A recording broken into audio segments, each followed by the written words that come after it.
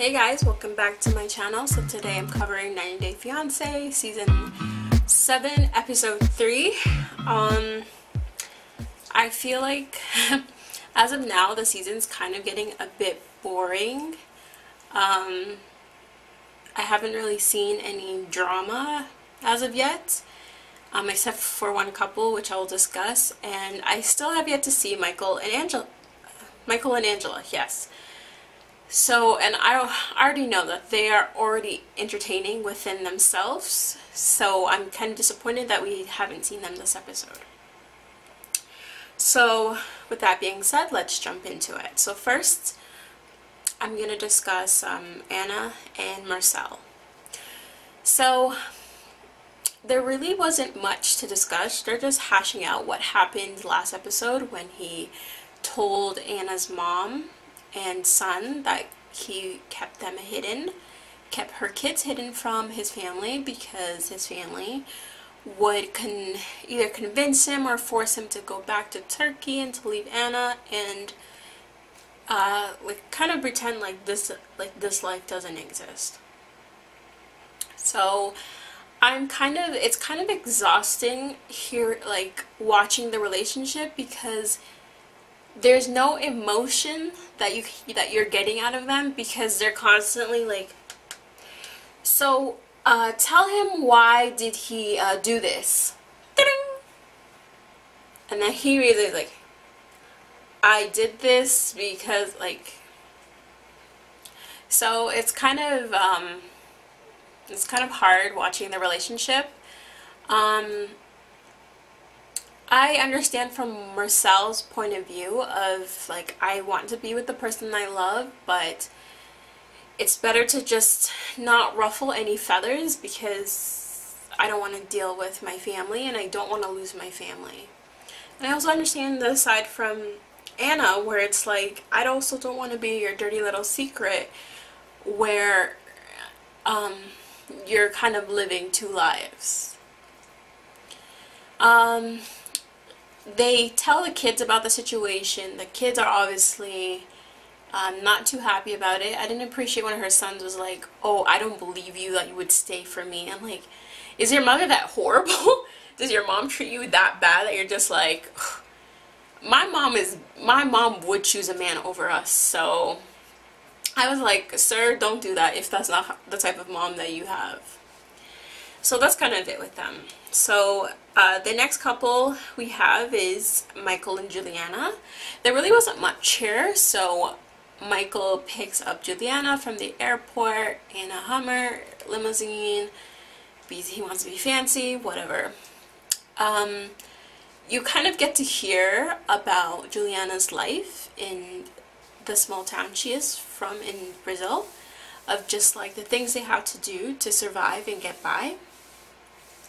And when she's telling me the story, I'm just like, girl, you hit the jackpot. You hit it big, because you're never going to have to live that life, and you'll have enough money to have your family live a decent life in Brazil. So they get to Michael's house, and Michael is going to meet, Juliana's going to meet Michael's kids, Cece and I believe Max. If it's not Max, I'm going to call him Max. So yeah, they were so welcoming, they were so nice. Juliana was so pleasant, calling Cece a princess. I love that. The kids, I'm guessing the kids weren't alone, but she's gotten a better welcoming than some of these folks on the show, because they made a cake for her, they cooked breakfast, brunch kind of, they were warming up the food.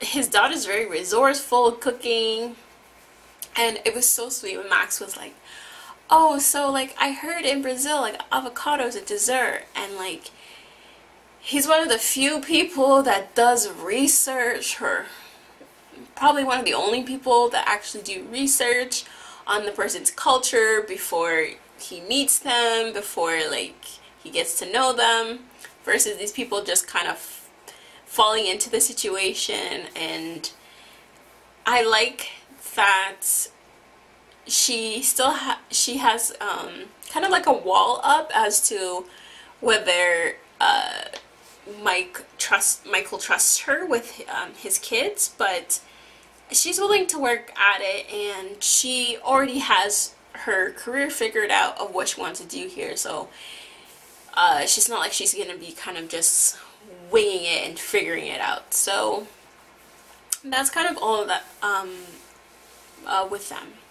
So next we have Tanya and Sinjin. So it's another day in New York and another day with Sinjin, Tanya, and her friends. I felt it for Sinjin when he was just kind of like, your friend, like, they're coming again?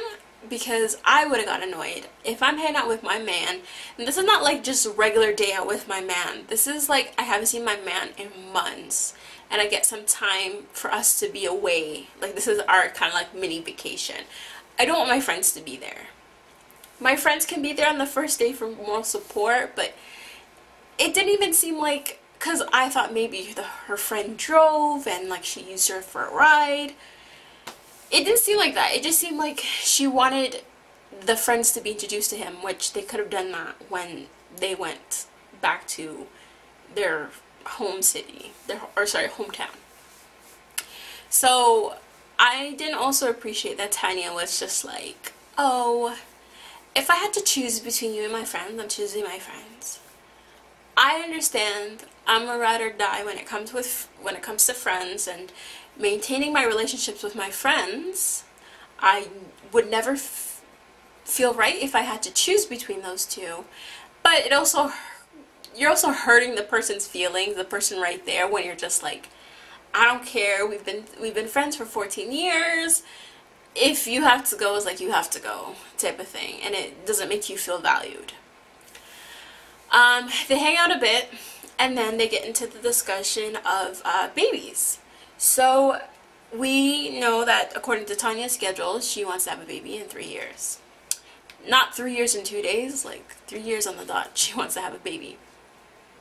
And I feel like this is also, like, this conversation that she had, it could have went two ways. It could have been girl talk, where you talk about that with your friends, or it could have been an intimate conversation you had with your significant other. I don't feel like this is something that you need to be telling people because you're not on the same page. It's one thing to be like, yes, we agree that this is... No, you want this and he wants this, and you guys are fighting in front of your friends, which is embarrassing. She has her life scheduled out very meticulously, and Sinjin does not. I wasn't too happy with his career aspirations because they were all over the place, and maybe have 3 career aspirations. They were, oh, I'm gonna do bartending, I'm gonna be opera, I want to be an actor. Like, I feel like at that point, I'm getting tired. I'm looking for someone who, you don't need it all figured out, but you need to have some kind of plan. And then to have our friends tell him that was embarrassing as well, because it just made him seem like he's all over the place, even though he is. So then they went out for dinner, and the topic of the kids came up, and it seemed like this is not something that he's willing to negotiate on, and I feel like you shouldn't have to. I feel like these are conversations that you'll have, or I feel like you're supposed to have when you're ready to marry someone, or like, not even at that point, when you're going to think about proposing to someone. I feel like all of your ideas, thoughts, opinions should have been hashed out when it comes to serious topics like that, especially if you decide to commit to each other for a lifetime. I feel like those type of questions and answers should have happened already. But they haven't, and I feel like Tanya means what she says, and she's not being very lenient. She's not negotiating, she's just kind of determining the terms and kind of telling him. And I wouldn't want to have a type of relationship like that where everything is planned and I'm supposed to do everything according to a board or according to a schedule. So you can already see problems stirring, but like appropriate problems for people who are getting to know each other, and you can still tell that they're getting to know each other. I don't understand how they hop from getting to know each other to we're marrying each other. Anyways, none of my business. So next we have Emily and Sasha. There really wasn't much, because it was just about her having the baby. Rush to the hospital scared me. Why don't they turn on the lights in the hospital? I'm used to seeing bright lights everywhere, stark white. They need to turn on more lights. The hospital rooms are big but empty. That bed looked very uncomfortable for a pregnant woman whose back especially hurts. That epidural she got, did it work? Because I swear after she got it, she was still screaming in pain. I'm glad that Sasha got to be there to see the magic of giving birth, and this is very hard, and this is something that you need to appreciate your significant other for doing, because this isn't just giving birth, you are also changing your body, you're changing your hormones, you're changing all these stuff to create this newborn. But it happened that she would have to get a C-section because of complications. The C-section went well, and they have little David. I thought his name was Dave at first, and I was like, Dave? I'm like, Dave sounds like a nickname, but his name is David. So that's all for that. So next we have Robert and Annie. So Robert and Annie are a hot mess. It's day one. They're already fighting. You can already tell that Robert has a mouth on him and Annie is very petty. And I don't know what was happening in these phone conversations where I guess she was promised the world and stuff like this, but boo-boo, it's not happening. I can tell you now, he's not making that kind of money, boo-boo. You gotta accept what you have. I did think it was mad disrespectful for him to go bring her to a thrift shop. Unless I tell you specifically that I like secondhand stuff, or I like thrifty stuff, I like flea market stuff, don't have me thinking that you're gonna take me shopping and throw Louis Vuitton or Versace and then bring me to a thrift store. That was very, very disrespectful, very, very rude of him, and I'm so surprised that he was surprised that she was upset. Because you can tell that she's a little stush, she has high standards, but it is what it is. That's what she had going in this, and I don't know how he did not know that, because I don't think they were having the right phone conversations. They were having phone conversations, but probably not the right ones. Plus, they only knew each other for a day. You can't get to know somebody in a day. So, lots of arguments. You're not going to get the newest version of the iPhone, so we can stop with that mess. And it was just, well, it wasn't funny to them, but it was funny to me just seeing them argue and, oh, well, I want to sleep far away from you. Oh, you're going to get the couch. And, oh, who she thinks she's talking to? She's so selfish. And I'm like, this is what happens when you only know somebody for a day.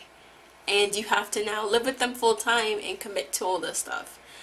So it was really funny watching them, because it was just like, oh my god, petty. People are petty and talking about the person while they're there. You have attitude. Well, you said you're gonna do this. I don't understand.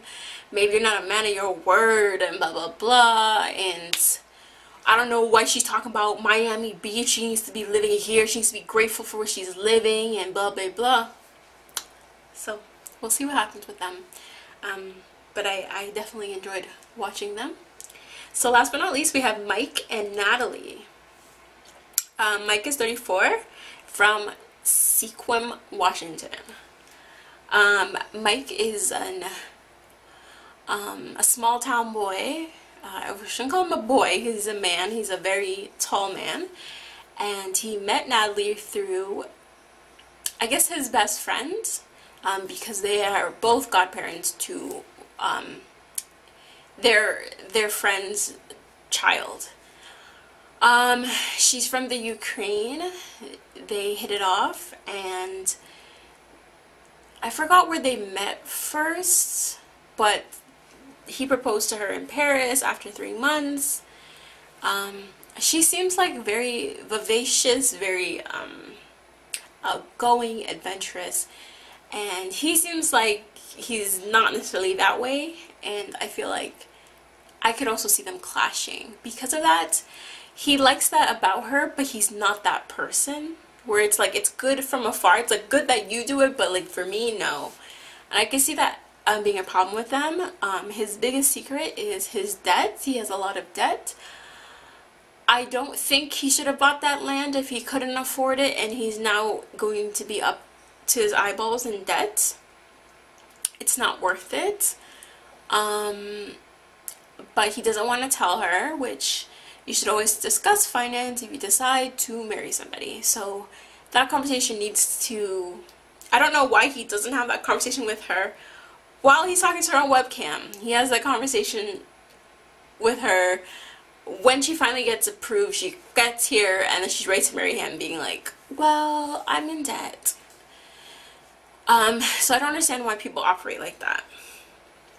Anyways, I think that's kind of all for them. They kind of seem a bit boring. That secret is not a big secret, it's a very common secret. Oh, I'm in debt. It's like, ooh, big deal. But yeah, I think that's it. So I think that's it for my recap of 90 Day Fiance Season 7, Episode 3. So far, except for Robert and Annie, it's kind of boring. I need to see Angela and Michael next week. So with that being said, don't forget to like, comment, and subscribe. Thanks for watching.